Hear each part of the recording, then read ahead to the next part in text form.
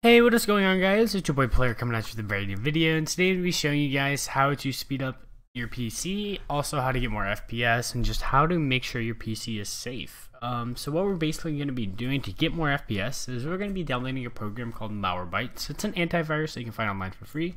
So I'm going to go ahead and search that up. I'll leave the link down in the description for you guys. But yeah, guys, this is one of the most trusted antiviruses known in the community. It's also one of the most advanced. We're just going to go ahead and get the free one. Alright guys, and once it starts downloading, you can go ahead and click open. Click yes. Once you click yes, you can go ahead and close the tab. Alright, and we're going to be installing on a personal computer. So we're going to go ahead and just install. And it's going to start installing. But yeah guys, basically what it's going to do is it's going to scan every file you have on your hard drive and your SSD. For any unwanted programs or any harmful programs that may slow down your PC, or any malicious programs that may just be trying to get your information, your credit card information, stuff like that. All of these use your CPU or GPU, which will slow down your game and your overall system responsiveness. Alright guys, so once it loads, we're going to go ahead and click get started. We're going to use the free. I have used the 14-day trial before. It does work really well. If you want to try it, go ahead and try it out. I've already done it, so I can't redo it. But I'm going to click the free version.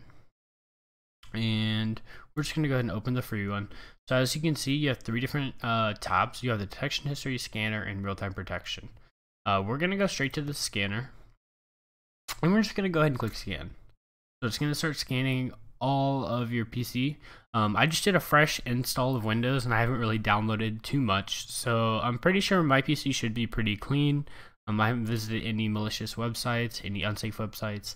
But yeah, I guess make sure you are going to only safe websites and you're only downloading stuff that you know is 100% safe and that you know won't harm your PC. If it asks you to disable your antivirus, just don't do it, alright? But yeah guys, so it's going to see how many threats, pups, and PUMs detected. What you want to do is, if you do have one of these detected, you want to click quarantine. It's basically going to delete it. And once you do that, your PC should be running a bit smoother. And you can go ahead and click done. And then once you quarantine it, you should be good. You can go ahead and close out of that as well.